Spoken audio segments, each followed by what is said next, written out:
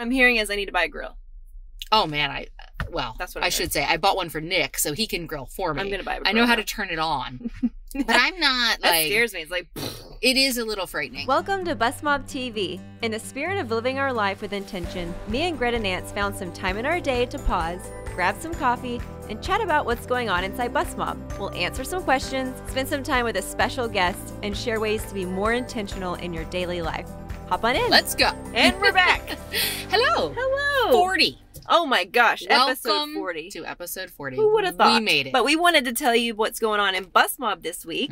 There was a really cool thread going about, like, show us your favorite boudoir photos. And that's happened here and there. But this one had, like, almost 400 comments. And it wasn't just women with their after photos. It was also, like, women who haven't had their breast dogs yet. And they still wanted to show their photos because they felt sexy. And I love that. Yeah. I've done it twice. Shockingly waited to, like, I mean, I feel like 10 years ago, it was a weird thing to do. Yeah, I could see that. And now it is like the most fun, coolest, talked about. People are proud. They put it on their wall. They make books out of them. Like, that was one of the most empowering experiences of my life. Yeah. I loved seeing everyone's. I've only done it one time, I believe. And it was 10 years ago. It was after I got my sailing Time to do it again. Yeah. Because you really should. It's like fun. It is fun. Yeah. Yep, I'm going to do it again. Yep. Along with the seatbelt challenge. After she does the seatbelt challenge that she still has not done after last episode. I just need to find a tank top so it makes it easier because I can't whip it out in this shirt. So if you haven't had a boudoir photo shoot, whether you've had a breast dog or not, you should totally do it because it is super empowering. Yeah, you know what we should do? We should, like, stage our own too. You know what I mean? Like, I was like, if you don't, well, no. That would be weird. They're expensive. I mean, you pay some money to do it, so...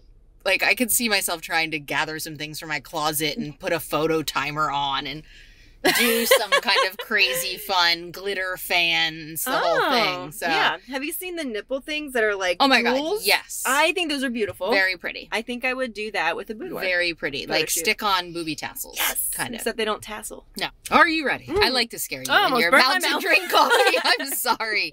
Because I'm excited. I love the Q&A session. I do too. So we got a great question that I personally probably get in my DMs 10 times a day. Oh, so let's hear it. Please help me. All right. I'm interested in getting a mommy makeover, but I don't know what to do next. Any suggestions?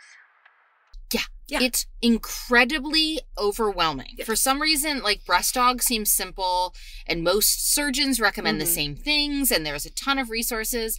But mommy makeover, you right away start, do I need a full or a mini? Lipo, but what's lipo 360? But do I want breast implants? Do I just want Can I do them all at the same time? And I swear there's the most contradictory information out there about mommy makeovers than any surgery. Yeah. So help a sister out. All right, sisters. Well, here's what I would do.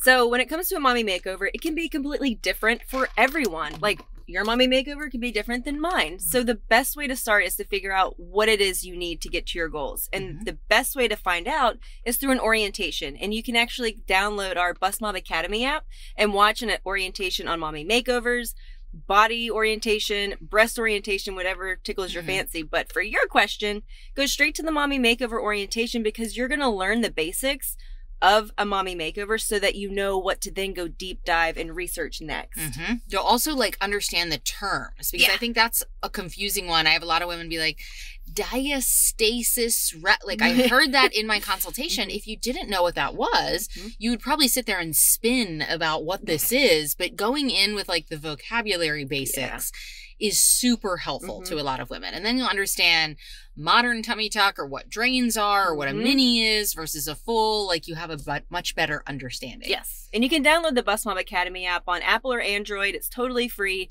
And you can watch tons of videos. You can watch orientations. There's Goal Finder in there where you can actually, like, put in your stats and find someone that looks similar to you. So you can kind of get an idea of what your mommy makeover could look like. So definitely download that. It's super helpful and it's free. Got a great skincare question for you. Well, skincare. To me, skincare is everything involving here. So it could be filler, it could be wrinkle relaxers, or skincare. But from the Bustmob skincare group, this is a very hot topic. My phone just went to sleep. Hot topic. But there are some great before and after photos of other ladies in there who have had this done. So let's hear. I think you have had it done. What is the question? Oh, I'm excited. Ready? I am very interested in getting under eye filler. Are there any risks that I should be aware of?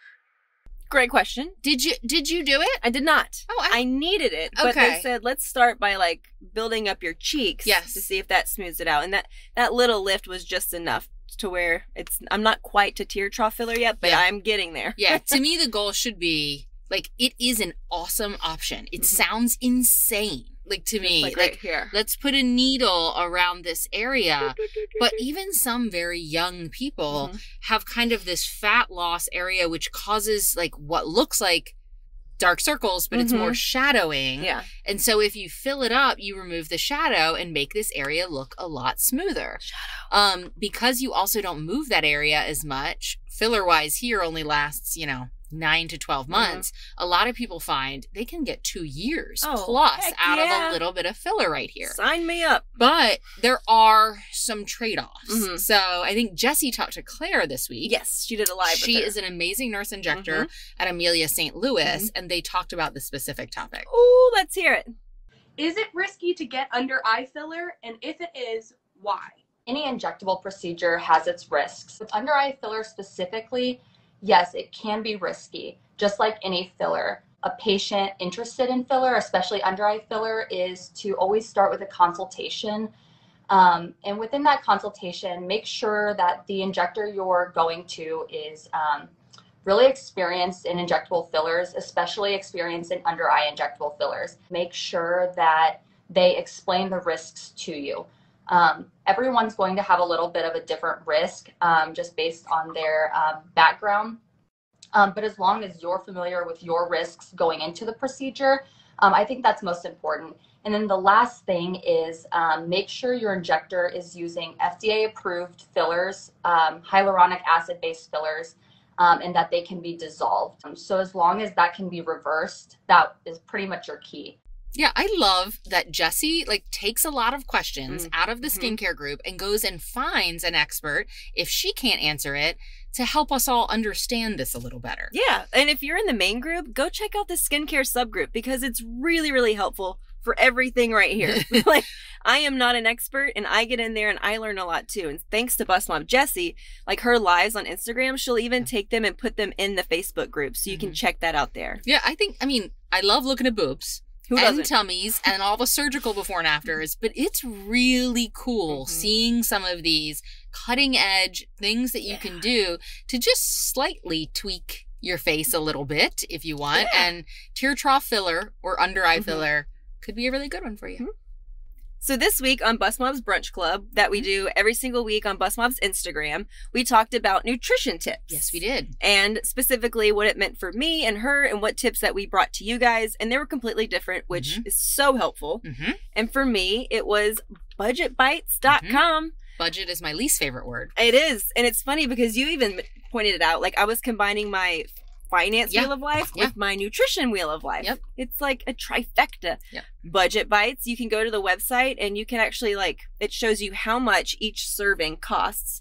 You can hit basically add ingredients and it'll curate everything you click into a grocery list. That's really cool. Yeah, how many onions? If I click 3 soup recipes, it'll combine it. Your exact what you need to go get. And I'm first it saves me on time, so I don't have to write it out okay, 1, 2, 3, 4 onions.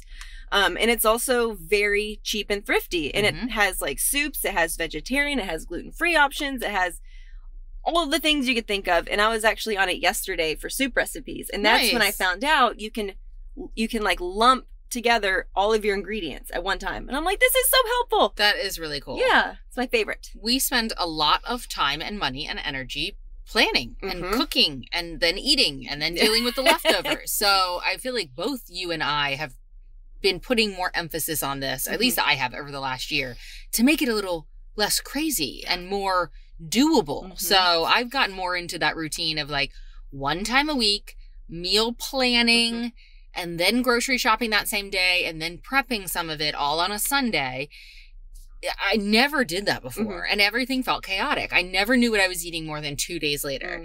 it is harder to plan for 7 days at a time. With all the children, too. But, my God, I do not want to go to the grocery store more than 1 time a week. I don't either. Maybe 2 at the very most. Ugh. So, I still use My Pinterest side hurt quite thinking about it. heavily. I used to go like four times a week, though, easily. This has been so much better. I know I save money that way. I use Pinterest a lot for saving our like favorite recipes and then having them all kind of separated into, hey, tonight we're going to cook with the air fryer. What are my favorite air fryer recipes? Things like that. Like, so I have like soups, crock pot, air fryer, grill. Like if it's nice out that week, I totally look at the weather when I'm meal planning too. Like, depending on, I love that. I bring out all the resources, sit with Nick, and I'm like, this day is crazy, so we will want sandwiches. Like, or tonight, I'm like, I'm home earlier today, and Ty has like a high school kickoff thing, and he wanted enchiladas. So, me too. Yeah, I have a little more time, but yesterday was sandwiches. So planning out, sticking with it, getting your whole family involved has been helpful. And then also, I love following the Instagram hashtags. Oh, yeah. So you got me doing that. it really is whatever you want more of in your life. Go to the top of Instagram, put in the hashtag and follow it. Because then as I'm scrolling, I'm reminded about the positive things. You know what I mean? So if I said like marriage tips is one of mine, healthy recipes, dinner ideas. Okay, there's my mom, there's a dog, there's a TikTok. Oh, there's a recipe. There's my mom, there's a dog, there's a TikTok, there's a marriage tip. You know, it's a really nice way to get fed things that you've told the universe you want more of. And I get some great recipes from Instagram. I like how your Pinterest boards are set up from like air fryer to like slow cooker. I don't know if you said that, or Instapot and grilling. That's really, I've never thought of even organizing a board like that. Yeah. And I have like a Nance favorites, like ones the kids have said, make this again. Because weirdly, 2 days later, I can't remember. Right. They're like, what was that thing you made? I'm like, I have no idea what you're talking about. Like, I already don't remember. So if I don't go right away and go, this is a fan favorite. So yeah, follow my Pinterest board. I totally need to keep adding things. Like, don't judge me. It's not vegan or vegetarian or keto or necessarily healthy, but I try to be balanced. I like that. So what I'm hearing is I need to buy a grill. Oh man, that's what I should say. I bought one for Nick so he can grill for me. I'm gonna buy a grill. I know how to turn it on. But I'm not that like, scares me. It's like, it is a little frightening. But we grill at least once a week. I love if not twice a week. I don't And big fan. We have come to our end. So if you want to learn more about mommy makeovers, make sure you download Bustmob Academy and watch one of our orientations. If you have eye bags, hop into the skincare subgroup. Ask questions, get comfortable with it. There are lots of women in there with before and afters, which makes it really, really easy to like know, is this for me? Is this not for me? And what was the last one? Brunch Club. We talked about Brunch Club. We talked about a lot of different resources when it comes to that, but we're always trying to investigate things that make our lives better, aka hopefully your lives better, and you learn from us and we learn from you. So that's Monday, Wednesday, and Friday, 11 a.m. Eastern Standard Time on Bustmob's IG. Instagram. So we'll see you on Monday at 11 o'clock Eastern Standard Time for Brunch Club. Otherwise, we'll see you in the next episode. Yep. Time to get back to work. Yep. Gotta go. See you in Bustmob. Bye. Thanks so much for watching. To join Bustmob, shop for swag, or follow me and Gretta on social, click the links below. See you next time!